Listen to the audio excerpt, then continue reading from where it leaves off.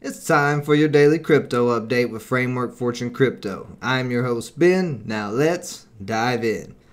Bitcoin pushing up to that 52,000 area. We are getting some resistance there, and we are holding up the 10-day moving average as support. So not quite a triangle yet. I mean, this could be considered a triangle, maybe something like that. But regardless, it's consolidation. Just getting a lot of selling pressure at that 52 area. Good thing is we're holding above 50,000. If we're trying to test higher resistance, that's where we want to be at. We want to be testing that resistance. I think we'll see a break through this 52,000 area. If it doesn't continue on this 10-day moving average right here and it drops back down, it'll drop back down to 50 and we should get a test of support there and then bounce up to 55,000. That's the only two options I see right now. Either a break up straight up to 55 or a pull back to 50 with a bounce up to 55. I don't see a big crash coming from right here, a big huge pullback right away. Plus, I mean, I'm doing this, these are daily crypto updates. So, you know, by Friday, things could change. But as of now, I only see those two options. Ethereum really struggling to even get back to 4,000. It's a little concerning. But we do have this support at 38.40 that has held up. And it just kind of looks like we're in a channel right now of consolidation. So just got to see it push back up and start testing 4,000. It's following behind Bitcoin a little late. Or maybe it's getting adopted and seeing enough volume to where it's going to start running against Bitcoin a little bit, doing different moves than just following it. So either way, it looks good. As long as it's hanging in here. This is just consolidation. We'll see a breakup or a breakdown out of it soon. But if everything continues bullish, we're still seeing altcoins break out. I think we'll see Ethereum break over 4. But do keep an eye on it if it does start coming back down to this 3,800 area. So top gainer on the day is Keep. This just had an explosion, making new highs all the way up to 85 almost. Currently trying to hold some support at 60 cents. We may see that hold as there was a little congestion in the area, but I would expect 55 or maybe 50 to be the new support, and we could see it back down there because this was a lot of selling pressure. But nice rip there so far. Solana breaking that 150,000 area, pushing all the way up to 162. That was a possibility that I said could happen. And it sure did, making a nice little U-shape up to the 150 area. Perfect consolidation pattern and breakout coming. We are getting held up in this 160 area, but at this point, I think we see Solana up to 175. It's getting due for a decent sized correction, but still very, very bullish. The higher it gets, though, the closer, if it does get up to 175 and starts breaking that, I definitely expect some type of rejection in the 190 to 200 area, but up 14% today. So Cardano, it's a little sketchy right now. Not able to hold up that 285, actually making a lower low and a lower high recently. That 10-day has almost crossed the 50. If the 10-day crosses back below the 50, we could see a bearish move on this. Like I've been saying, it could possibly be back down to 250. Maybe even lower. But the last time that it was under the 50 was right here before the big leg up to $3. So maybe that's a possibility that's about to happen. Cardano could be about to push off of this trend line and explode through $3. But it's held that 50-day moving average since it had the big bearish drop. So this would be the first time, if it doesn't hold up, that it would be bearish below that. So I don't know. We may even see it back down in the 200-day. I've moved some more profits out of Cardano. Maybe it's going to explode out of 3. It's just, it's getting a little sketchy at this point in this consolidation. But we'll see what happens. It is trying to hold. Algorand finally getting a pop. This is another one of the blockchains. I've mentioned it here and there, saying it's one to keep an eye on. Pushing all the way up to 140. I expect $1 at this point to be new support on Algorand, to the point to where unless something dramatic happens like a security breach, we may not see Algorand back below $1. It does look like it's just getting going on this push. Got to break through 150. Break at 150, we could see it move up to the 175, maybe $2 area. So Algorand looking very bullish. Maybe the next blockchain coin to really run. So Adam had a little pullback. I took that as a buying opportunity. Bought me a little bit more. It's pushed back up. You know, a lot of other people apparently saw this as a buying opportunity also off this bounce of the 50. It's trying to hold that $25 support. I expect it to hold that $25 support.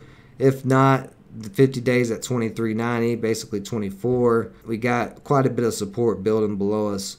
So CLGD, after that pop the other day, having another little slow die off. I'm still holding. I may even add to this position. I think this is a little cheaper than what I got in at. But it looks like it's going to try to hold this $5 area as support.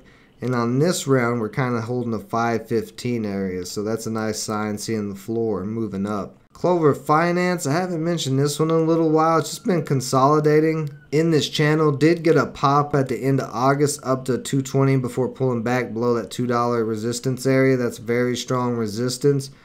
But we are building higher lows on Clover.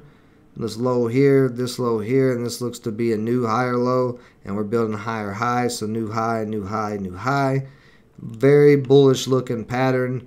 We could see Clover break over 2, and if it breaks over 2, I'm not exactly sure how far it will go because it is a newer coin. It is pretty volatile when it gets a lot of volume, as you can see on the chart. So I would say $3 is probably a fair price. If it really gets going, maybe we see it up to $5. It's just getting overshadowed right now by a lot of the other coins.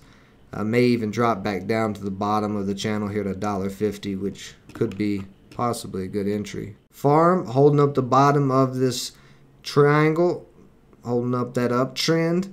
I did take an entry on this. I bought almost a whole farm, so about 200 bucks worth on Coinbase Pro. You can see right there. I'm looking to add to it, so I may have to hop off here and add to this position if it starts looking like we're going to push back over that 255 area. Over at 255 area, we can see it back to test that uptrend, but getting very close to the point of this triangle. Luna holding up the bottom of the triangle as well, trying to hold this trend line. We see a bounce off of here. We should see Luna back up to 35 and probably a breakout on Luna up to 40. That breakout I've been talking about. It did drop below the trend line for a second, but was bought up immediately off of $30 and pushed right back up. If it can't hold and it starts to go a little bearish, then it could pull back down to that 30 again and hold that as support. That would be the next area for it to hold. Mana I did get out of. I took a little profit on that one. It wasn't a huge win. It just taken a while for it to really break out and dumping back down to $1. So the slow build-up that it's having is making pretty good swings where you can just buy off the 50 pretty much and swing when it shoots up. And that's kind of what I've been doing with it. Waiting for that big breakout. But I just don't want to hold a bunch of capital in a play like this that moves slow constantly when there's other things like Solana that's going nuts. I'll take the small little gains while I'm swinging it, but it's giving me plenty of time to get back in it for a possible big move. So we haven't talked about Mirror in a little bit. This is one I really think is going to go to $10 at some point. It is in a consolidation triangle there. Pretty volatile in between that 380 to 440 area. Been held up at 450 multiple times, but the floor, that support, keeps on raising, getting higher lows, and that 450 break is what we were looking for. So not a bad area for Mirror right now at this 414 if it can hold up. I may look to get back in this possibly, but we'll see. There's a lot of selling pressure right there below 5. Numera NMR. This one is broken up into this channel I haven't talked about in a while, but pushing up to that $50 area. I expect it to break that $50 area, especially if the stock market continues to climb. And we should see it up to 60, maybe even 75. looking pretty bullish on this movement. Not moving quite as fast as some of the other coins. It doesn't move in correlation quite as much as the other coins either. It kind of does its own thing for the most part, but very close to a breakout there. ORN looks like it's building back up to the $10 resistance area. Hasn't held over $10 at all. Has had 2 pops over it, but couldn't hold either time. Kind of got this double bottom, and right at this moment, we're testing this 950 area as resistance. So this is looking a bit bullish here. Like it may try to test 10 tonight. We might see ORN try to break through 10 and make a nice little pop up, unless the market happens to swing the other way, but it's one to keep an eye on over the next couple of days. So that's all the coins I'm going to cover for today. Let's hop over here into CoinDesk and look at some news. Cryptonews.com seems a little lacking in their news. They don't have a ton of stuff. This side I'm going to check out and see if we got anything good here. So they do have some live PR that's come out today. Blockchain IoT market to be worth $5.8 billion by 2026. And we've got a former Huobi, I don't know how you say that, executive launch 25 million funds seeking to bridge CeFi, DeFi, and the metaverse. And CeFi would be centralized finance. So regular banking, all the stuff we're used to. He's looking to bridge all this together. That would be pretty wild. Thailand's SEC wants to revoke Huobi's Thailand license. That's sketchy. And this guy just left Huobi, and now they're trying to revoke Huobi's license. So if you use Huobi, you may want to pay attention to see what's going on, find out. I've heard of it, but I've never used it. I don't know if I can use it in America. I don't like that. Token issuers need to be brought firmly within our reach, FCA chair says. Yeah, okay. KB Asset Management launches a blockchain mutual fund. Let's see if that's in America or not.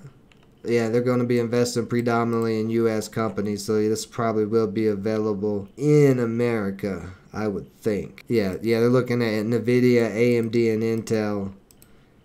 Some of the companies they're going to invest in. So this actually could be, it's going to be a very tech-heavy. I like the idea of a tech-heavy ETF geared towards blockchain and crypto instead of just a generic tech-heavy ETF. That's pretty good news. We'll see when that comes out on the market. We definitely want to continue to see adoption like that. German asset manager union investment plans to bring Bitcoin to its private wealth clients.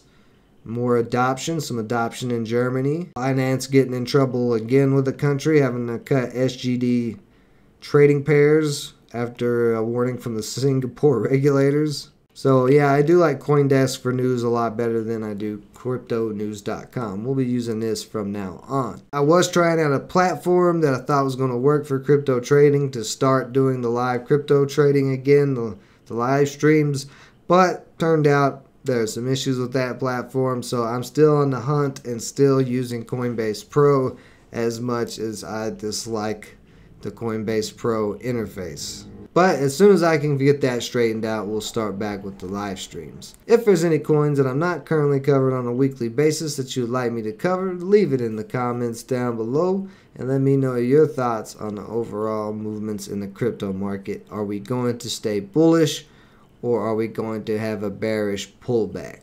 Appreciate everybody joining me as always. Stay safe out there. Until next time.